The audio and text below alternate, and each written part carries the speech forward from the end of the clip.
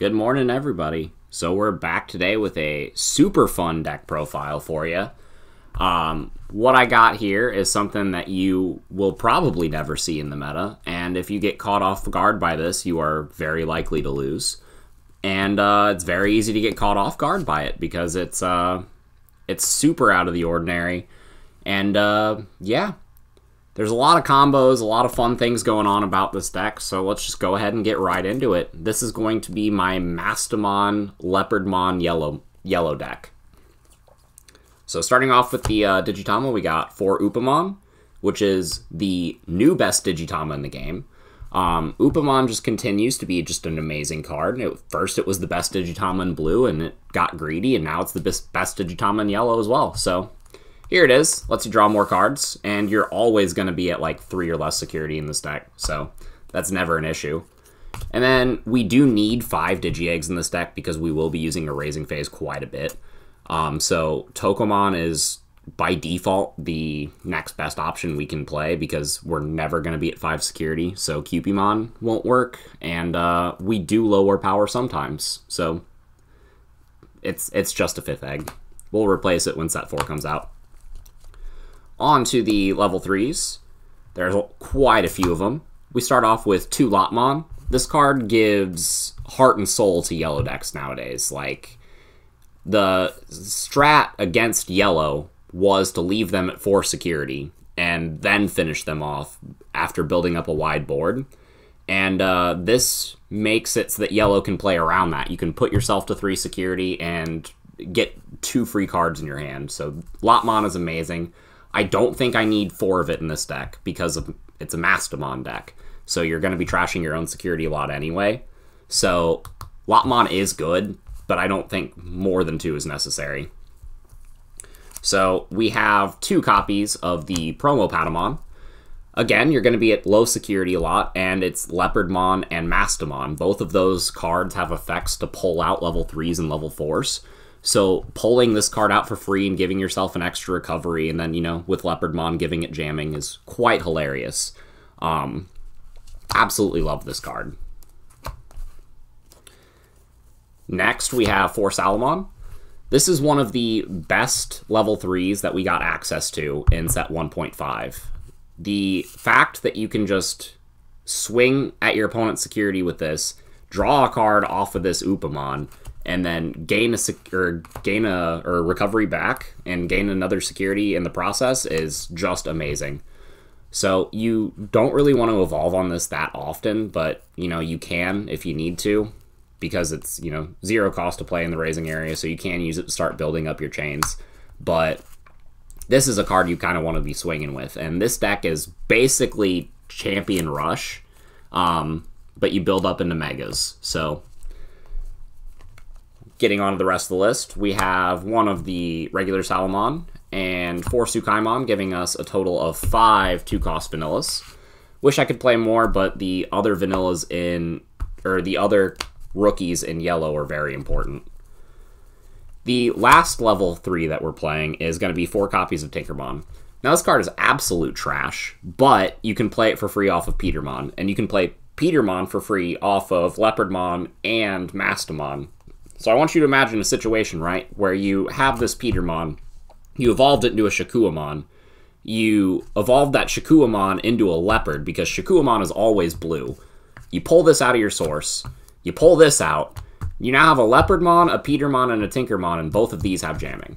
So that's why I'm playing 4 of this card, even though it's absolute garbage. We have 4 of that. Let's see, 5, so that's 9, 13... 17 level 3s in this deck, which is a lot. It's a whole lot, but, you know, it keeps the deck flowing smoothly, so I like it. Onto the level 4s, we got 3 Peter and 1 Gatomon as the cards that you want to play off of your Leopardmon and Mastemon most often.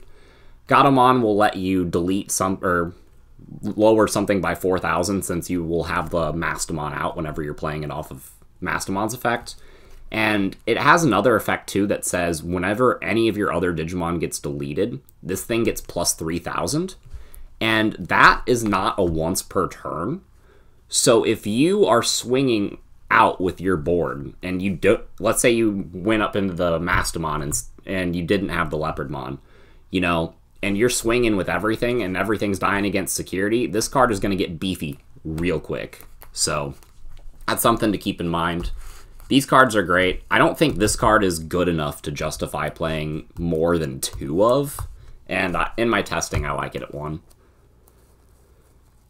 Rounding off the level 4s, we got 4 copies of Unimon, because this deck needs blockers, and 4 copies of Tururimon, you know, the bunny with the knuckles. So, good card to evolve into, high power, and, you know, you can pull both of these out with Leopardmon and Mastemon as well. So, great cards. On to the level 5s, we have 4 Shakuamon. This card is absolutely amazing. It's treated as a blue Digimon, so you can evolve it into blue Digimon, and you can play blue options while this is on the field, which is nuts. And it just has this anti-rookie rush effect, where while it's on the field, anything that doesn't have sources gets -1 security attack. So you're playing like a rookie rush style deck, and the ability to just shut out the mirror match is hilarious. You can just evolve into this and just be like, come at me. Oh wait, you can't. And it's absolutely fun. So I do really like Shakuamon just for the versatility that it provides this deck and just the ease of access, because this can evolve into every level 6 that we have in the deck. We play 3 Angelmon, so this card is absolutely amazing. You're going to be at 3 or fewer security a lot, so its inheritable effect will let you just play level 3s from your hand whenever you attack, since, you know, that's what it does.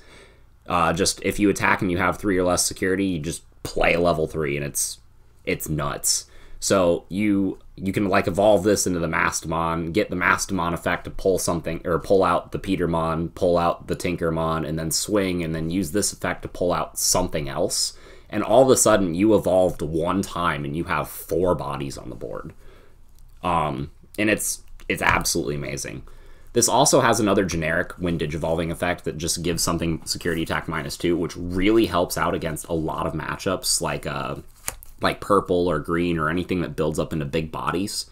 This card can help slow down. So this Shakuamon helps slow down Rookie Rush. This slows down everything else. And all in all, your level 5 lineup is just putting on control, while your level 4 and your level 3 lineup is putting on aggression. The last level 5 in the deck is Chimeramon. I can evolve this into Mastemon, so it's super funny. And this just provides another element of control. You're going to be putting, like I said earlier, you're putting so many units on the board that getting rid of one of them doesn't really matter.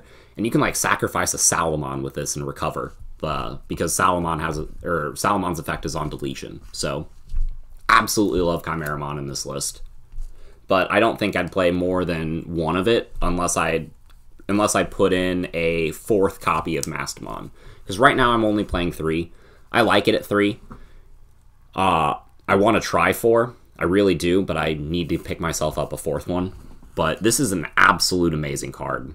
Just the fact that it can trash security whenever you evolve into it, and you combine that with the fact that you're already putting so many bodies on the board that you can swing with, it makes the game state play so much faster. So, and the fact that you can just trash your own security, you know, pull out Patamon and recover it, or pull out the Unimon and get a blocker, or pull out the Gatomon and destroy something, or pull out the Petermon and just go wide. This is absolutely amazing, and I love Mastemon, and I'm very excited to see the level of play that, like, top players will, like, take whenever they're playing this card, because, like, that's something that 1.5 does a lot, or does a lot for this game. Because, like, with cards like Shakuamon that have the split evolutions, and cards like Mastemon, this opens this game up so much for different avenues of deck building. And that's what I was super excited for coming in this set. This set is amazing for that, and that alone. So, we have these 3 that play units whenever you evolve into them. and you have these two that play units whenever you evolve into them. Love double Leopardmon in this list. So I already said you're going super wide. Now everything that's going super wide has jamming, and this card lets you go wider. So you have 5 cards in your deck that just, like, your level 5s stall your opponent until you get your level 6, and your level 6s put your opponent on a timer because they give you more units. It's the balance in this deck is really insane, and it's like you're only going to be fighting the colors because it is a little inconsistent just because you have the multiple colors clashing a little bit. Like, Leopardmon isn't good unless you can draw the Shikuamon, but you're playing 4 Shikuamon, you're playing a lot of draw, you're digging through your deck a lot. It's not as inconsistent as it would appear, and you are going to get some very, very powerful ceilings with this deck whenever you're swinging out. The last level 6 we're playing in the deck is Kentaurismon. It's a good card. It's not my favorite card, which is why it's only a 1-of, but it does give a blanket, like, security attack -2 to basically your opponent's entire board. So this is another one of those cards that you swing out, and you need you're maybe like 1 damage short of game. You evolve into this, and then you have another turn to swing out. So, plus the fact that it can kill something whenever it goes down by giving something -11,000 is always good. I kind of trashed on this card whenever 1.0 was coming to the States, but now that I've play tested it, I've since changed my tune. It's definitely a good card. It's just not, I don't think it fits the purpose of the deck as well as Leopardmon or Mastemon. So on to the options and the tamers. We got 1 copy of Kaiser Nail. So I want you to imagine a situation, right, where you evolved your Shikuamon into a Leopardmon and then you Kaiser Nail the Shikuamon back out. Or you Kaiser Nail a Petermon out from under a Leopardmon. Or this gets hit in security and you can Kaiser Nail any of your cards out from under your sources for any of your other dudes. This card is amazing in this deck. It's just a 1-of because you're going to be holding it a lot of the time and waiting for the right time to use it. But it is a good card. I do really like it. I wouldn't bump it up. Same goes with Hammer Spark, actually. This is really nice because when you have the Shikuamon in play, you can use Hammer Spark and go up to 4 memory and then either evolve into Mastemon or Leopardmon and it still stays your turn. But, again, you need the Shikuamon or the Leopardmon to have this work, so 1-of is fine.